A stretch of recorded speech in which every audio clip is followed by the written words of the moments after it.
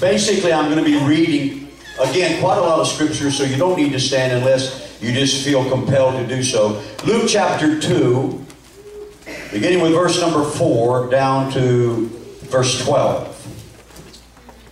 Joseph also went from Galilee out of the city of Nazareth into Judea unto the city of David, which is called Bethlehem, because he was of the house and lineage of David, to be taxed with Mary, his espoused wife, being great with child. And so it was that while they were there, the days were accomplished that she should be delivered. And she brought forth her firstborn son, and wrapped him in swaddling clothes, and laid him in a manger, because there was no room for them in the inn. And there was in the same country shepherds abiding in the field, keeping watch over their flock by night. And lo, the angel of the Lord came upon them, and the glory of the Lord shone round about them, and they were so afraid. And the angel said unto them, Fear not, for behold, I bring you good tidings of great joy, which shall be to all people. For unto you is born this day in the city of David a Savior, which is Christ the Lord. And this shall be a sign unto you. You shall find the babe wrapped in swaddling clothes, lying in a manger. And so for a little while this evening, I'm going to try to preach on this subject, Tower of Edar. All right. Some of you heard a little preview of this at the rally in College Station.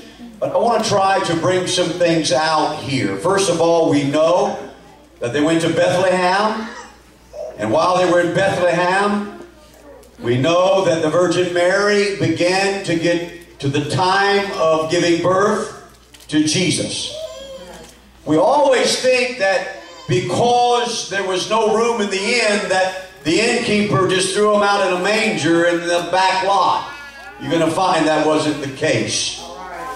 As we see, there were shepherds in the same country. That means they were in the region of Bethlehem. Amen.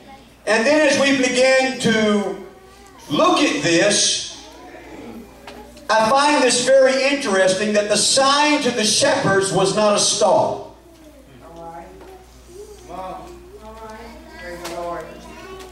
It wasn't a star. It says here, and the sign shall be unto you, you shall find the babe wrapped in swaddling clothes, lying in a manger. How in the world were they going to find that manger in a region where there were numerous mangers of all different kind of animals?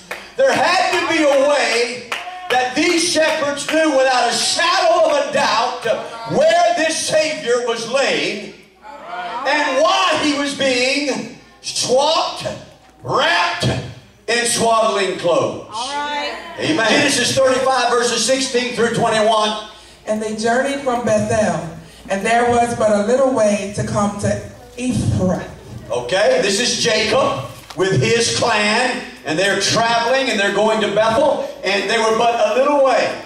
And Rachel travailed, and she had hard labor. Now we know that he really loved Rachel more than Leah, don't we? Right. And so this was kind of the apple of his eye, and here she is giving birth to her second child.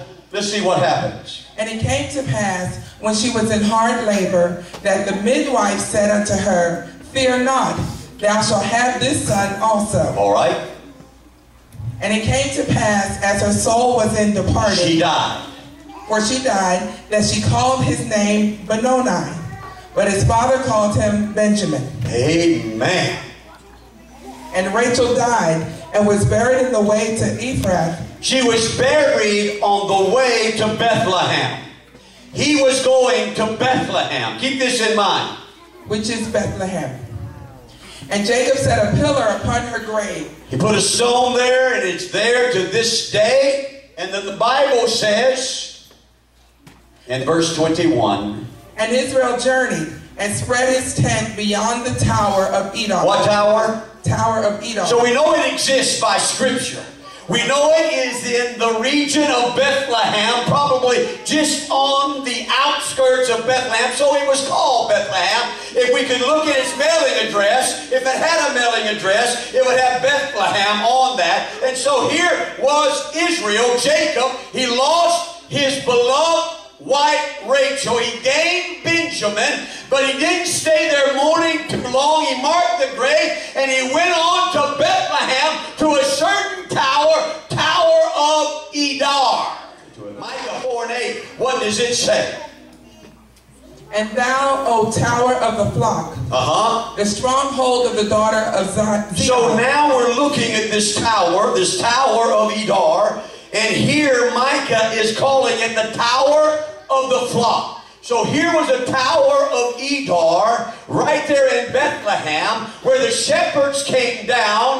This tower was used for twofold purposes, but they were there in the fields of Bethlehem. Bethlehem is not far from Jerusalem. In fact, if you get to a certain advantage in Jerusalem, you can look over and you can see the city of Bethlehem right there in the horizon. And so here we see Micah saying, O tower of the flock, the stronghold of the daughter of Zion, unto thee shall it come, even the first dominion. First dominion. The kingdom shall come to the daughter of Jerusalem. The kingdom shall come to the daughter of Jerusalem. Let me tell you some things about this tower that we know through Scripture. We understand that this Tower of Edar was set there for twofold purposes. You're going to have to listen to get this so that when I get to the place, you'll understand why this is important.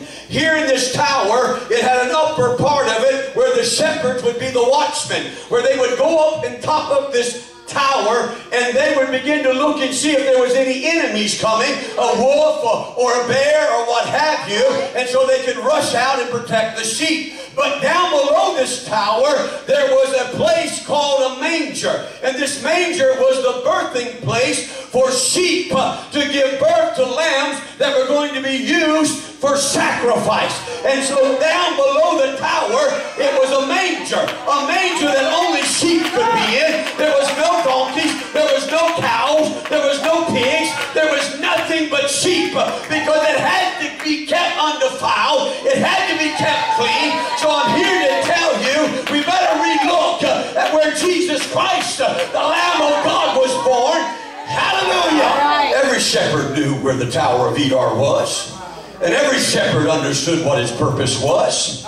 Not every lamb made it. Not every lamb made the cut. Not every lamb was without blemish. Not every lamb could go and be a sacrificial lamb. It had to be without blemish. It had to be without spot. It had to be without any injury. And so there were some things that they did to ensure that.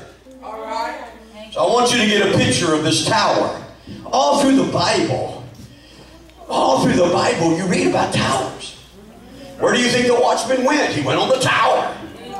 So that he would have an advantage to see. And to see the adversary coming way before he got to the camp.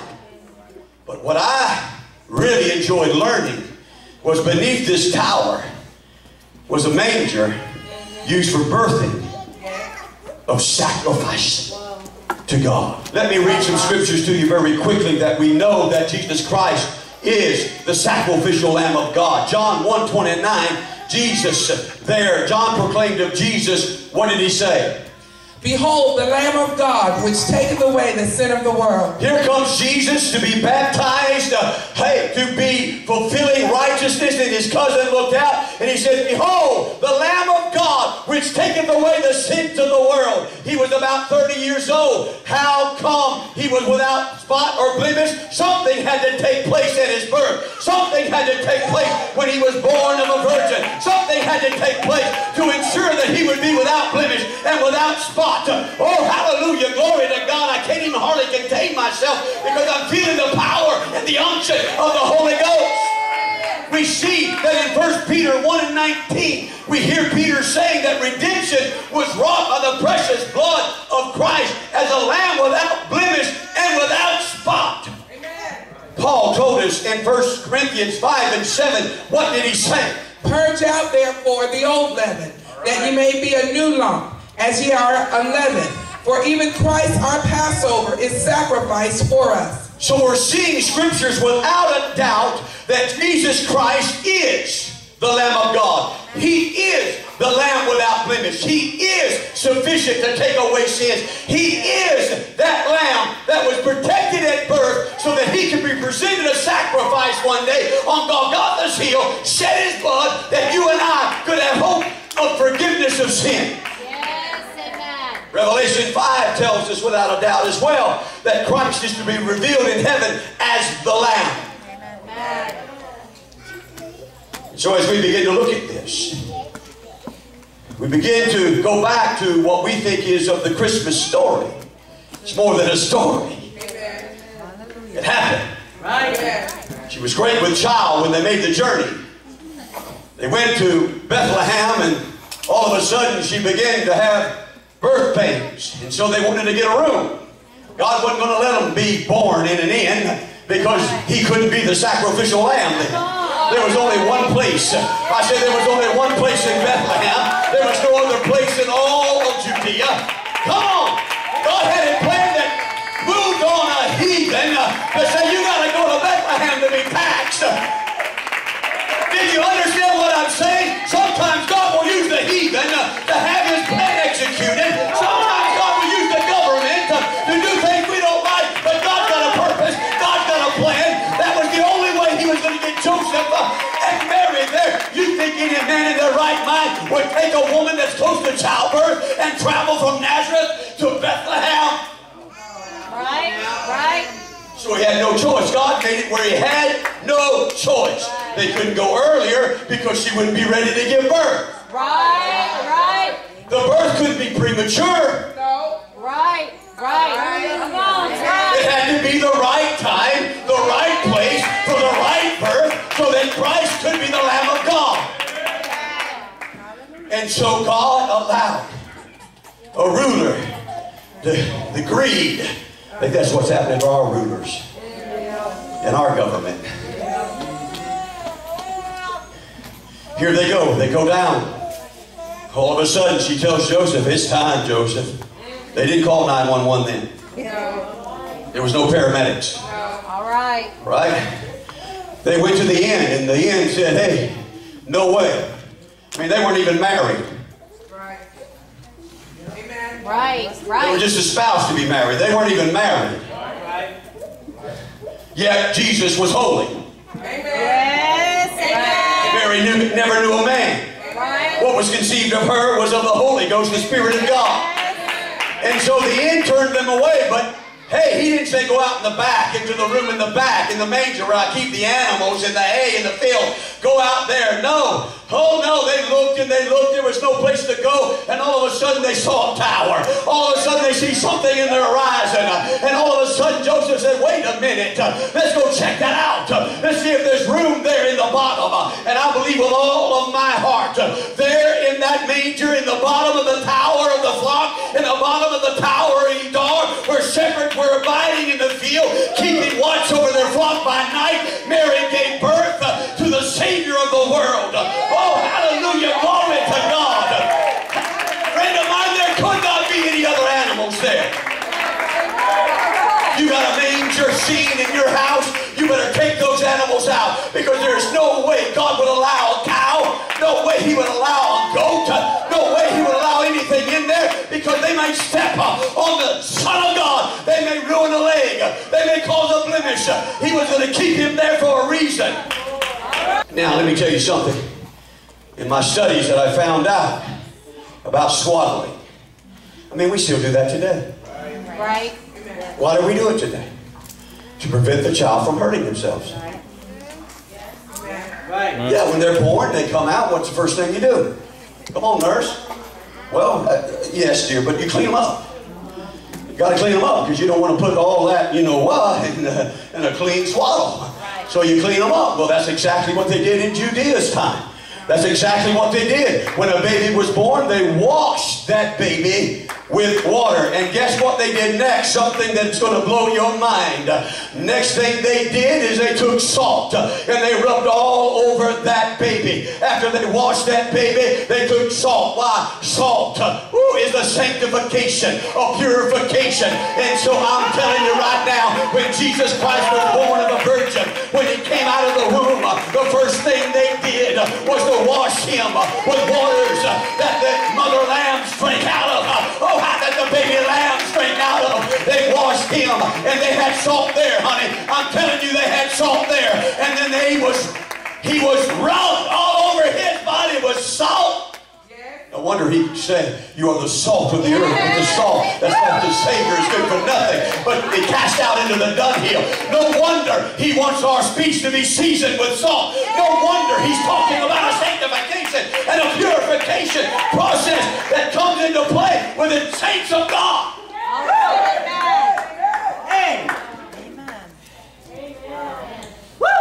When these lambs were born in the manger of the tower of Edar, the tower of the flock, where the first dominion would come, they swaddled those lambs. Can you imagine how those lambs were kicking? Have you ever just held a newborn baby and you're trying to wrap them in a blanket? Huh? Whew, man, their arms are flooding. Their legs, they're crying. They just come out of a confined space. Why are you doing this to me? Let me loose. I can go someplace right now. God just dropped something right now about Lazarus who died. Jesus waited. Oh yeah, he waited, and Lazarus died, was dead 4 days. But before they wrapped him in cloth, for that linen wrapping all around him, they cleaned his body. They put ointments around him, and they wrapped him. Oh hallelujah! They wrapped him, waiting for the Messiah, waiting for the Lamb of God. And when the life got to the tomb, those that were dead in that tomb had to come to life. What was the first thing he said when Lazarus came out? He said, "Loose him and let him go." I can just imagine. As the shepherds saw that mother lamb giving birth, they were praying, is this going to be without spot? Is this one going to be without limits? Is this one going to be the next one that the high priest offers on the Day of Atonement? Is this going to be sufficient? When that lamb came out, they grabbed it carefully away from the mother, because the mother sometimes in her zeal and excitement could injure the lamb. They begin to wash it. They begin to use salt, and then they took strips of cloth. Hear me, strips of cloth, not blanket, and they begin to wrap up that lamb tight. They begin to wrap up the legs and the arms. The lamb was crying, the lamb was hungry, but the shepherd knew, I've got to protect this lamb because it's dedicated to God. I've got to protect this lamb because it's dedicated to the one that we serve.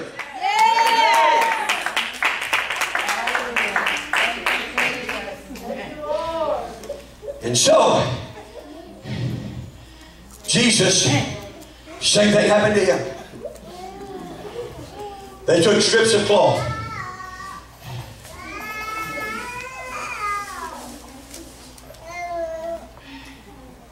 Strips of cloth. After he was washed and salted, and they wrapped him in swaddling clothes. Doesn't the Bible say clothes? Doesn't say cloth. Doesn't say cloth. Blanket. Clothes. Just like the sheep were. Why did they wrap him in swaddling clothes? Because already in the manger, already in the bottom of the tower of the flock, they already had all of the strips of cloth ready for the lambs that were going to be born in the season that the sheep gave birth. So they didn't have to go looking for the water. They didn't have to go looking for the salt. They didn't have to go looking for the material to wrap the Lamb of God in swaddling clothes. And so there was no need for the shepherds to have a star.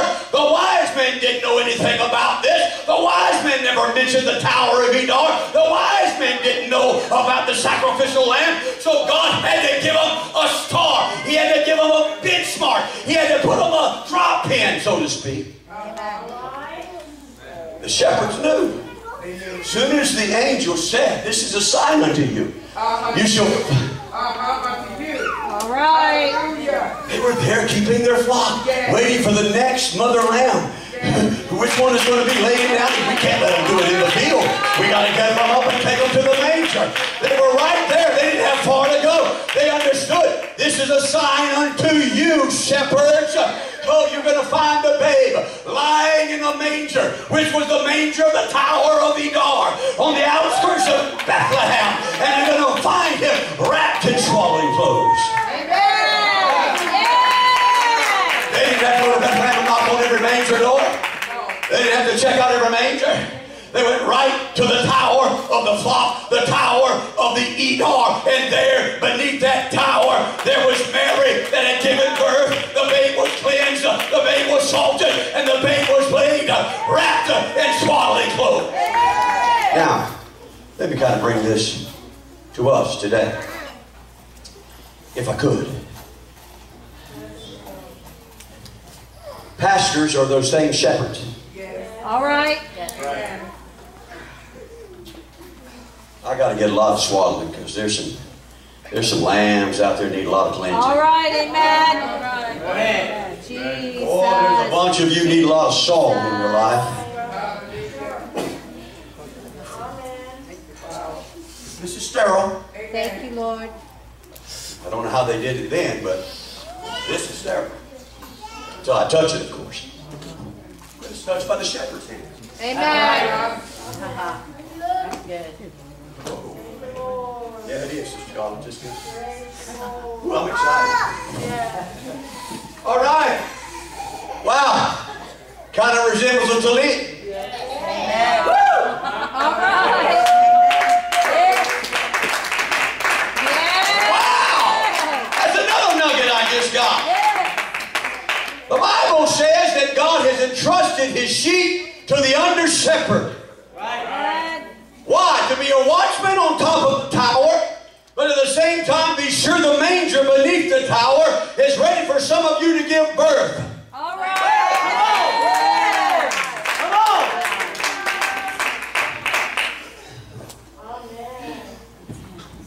Hebrews 13 and 17, this may give you a different look at obey them that have the rule over you and submit yourselves.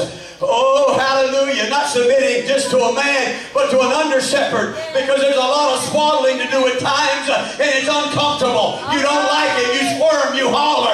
You get mad. You get upset. You want to run. But the pastor's got to swaddle you, whether you want it or not. Because in Romans 12, 1 and 2, God wants you to present your bodies a living sacrifice. And you can't do that if there's a blemish. You can't do that if your attitude's not right. You can't do that if you're in rebellion. You can't do that if you're fighting against the prick. You cannot do that. That sheep had to submit to the shepherd. Amen. And the mother sheep had to let it happen. Yes, amen. Oh. Yes. Right. All right. Oh. All right. Yeah, when the pastor's on one of your loved ones and trying to help them, and he gets on to them and tell them to pay attention and quit being distracted and looking at their phone or taking notes for somebody else, not what I'm saying, and things of that nature. Oh, you might get a little upset. Maybe he mentioned something. All I'm trying to do is take a sheep and swaddle them. All I'm trying to do is be sure that when the time comes, they're a living sacrifice. When the time comes, they're acceptable unto God. It's their reasonable service. And at times I may come to you and look you right in the eye and you know I'm preaching. Oh, and it gets under your skin. You better look at it differently now, and you better obey and submit, because all I'm trying to do is wrap you in swaddling clothes so that you can be a living sacrifice. Oh, holy, blameless.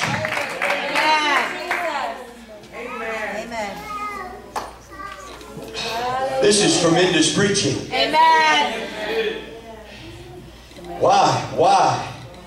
Why would you want to resist the swaddle? Amen. If we're honest, many of us have. Because you took it too much as a man against man or a man against woman, or too much personal that I had something against you. All right. Come on. It had nothing to do with that. Amen. I was doing what God instructed me to do. Amen. I'm in the fields. Am I not in the fields? Am I not in the fields day and night? This is the field. I'm keeping watch over the flock of God. I'm looking for enemies. I'm looking to see who may be blemished. You cannot, I'm going to tell you something. You can't afford to be blemished. But oh, if you are, you better come back and look for God for cleansing. But when that cleansing happens, you better be ready, because you got to be swaddled once again. Thank you, Jesus. Thank you, Lord. Amen. Thank you, Lord. Preaching can be abrasive. The swaddling was abrasive. All right. Some of you in the medical field, when you bandage things, some of them have to be tighter than others. Some of them cause pain. All right. People are yelling at you, getting mad at you, look at you like you're crazy. What are you doing? I came in for help and you're hurting me. I came in here for you to stop the bleeding and you're causing it to bleed more. All right. Good preaching. I came in here for you to sew up the wound and you're opening it up and washing it and cleansing it and put things in it that burn. All right. So sometimes when you come in here, you got a wound because of the world. You got a wound because you're doing things you ought not do. It may not be terrible sin, but it isn't rebellion or disobedience. You got a wound, and when you come in, the preaching has got to open that wound up. It's got to open that wound up. It cannot heal on the outside, but the inside is still a wound that affects you. It's got to heal until the Word of God opens it up, and the Word of God begins to be an ointment that causes you more pain. It burns sometimes. Amen. Praise the Lord. Jesus. Thank you, Lord. Oh, glory to God. Thank you, Jesus. Thank you, Lord. Does this give you a little insight of what preachers should be doing? Jesus. They shouldn't ignore where you're at if it's not the right place with God. That's right. Yes, sir. They shouldn't be afraid of confrontation with you. All right. They should look to do it as peacefully as they can. But I shouldn't be afraid of you to come to you and say what you're doing isn't right. Right. That's right. That's right. And you should be welcoming it. Yes. You shouldn't be saying, oh, what's the pastor want now? He called me in his office. Some of you have been in my office and I didn't want anything but general information. All right. Why would you do that? If I called you in to talk to you about something that was swaddling, you ought to be jumping for joy, whether you see it or not. Maybe the watchman's been in prayer. Maybe the watchman's been on the tower. They can see something headed your way that you can't see that. Maybe you think you're all right now, but oh, I see a wound started. I see something beginning to rise up on your skin. I begin to see something in your arm or your leg that you're not aware of. And I say, come on in and sit down. Come on in, because I got to wrap this tight. Yes, amen. Amen. Woo.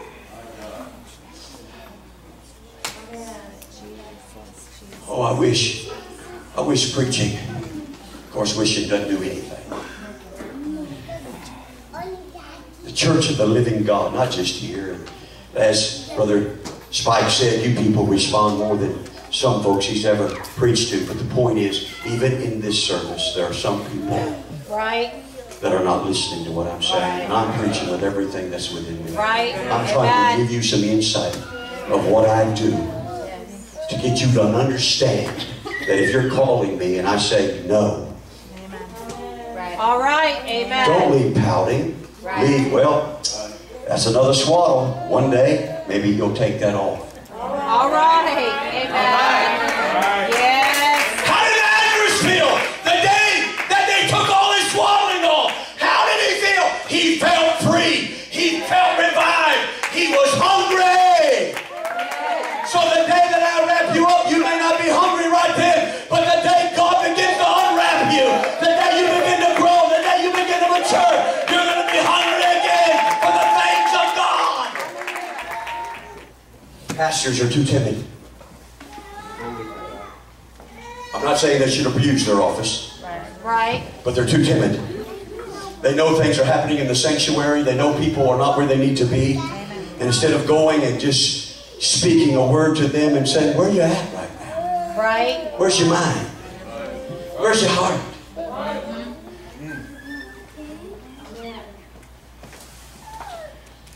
It's coming.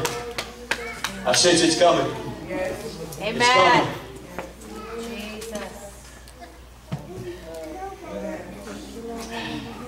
Oh, glory to the Lord. Swaddling is important. Amen. You can't be saved without it, because you're not going to heaven until you're a living sacrifice. Amen. Amen. Holy. Tower of Edar. The manger beneath that was where the Lord Jesus Christ was born.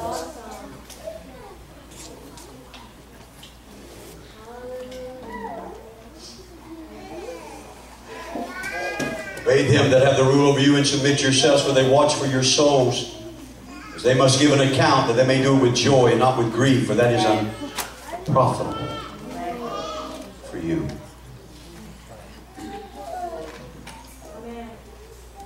You see, the shepherd, they caught that lamb that was born and swallowed that lamb, but let's say that lamb kicked away that swallow and injured his leg. It wasn't unprofitable for the shepherd. It was unprofitable for the lamb. The shepherd would once again catch another lamb. Right. The shepherd again would continue to try until it had enough lambs to present. But the lamb that resisted, the lamb that let their mind wander in a service, All right. or made up their mind that tonight, pastor is not going to preach to me. Oh my. Tonight, no matter what he says, I'm going to let my mind be closed and my heart be closed. Well, then one day you might have a different type of swallow. All right. Yes. It won't be sterile. It won't be put on with love. It'll be called change. That's right. That's right. You see, the enemy does the same thing. Come on. I mean, the Lord is really helping me tonight. I hope you're still with me in this. When you walk away from the under shepherd of God, the adversary with his chains of bondage is out there, and he'll grab you whether you want him to or not. He is so sly you won't even know that he's done got one chain around you. And before you know it, there's another. And before you know it, there's another. And before you know it, you can hardly breathe. You're so overwhelmed. You're so out of breath. You're so weary with life. You say, what in the world is going on? You've been swallowed all right, but it wasn't with the hand of an under shepherd. It was with a destroyer who came to kill, steal,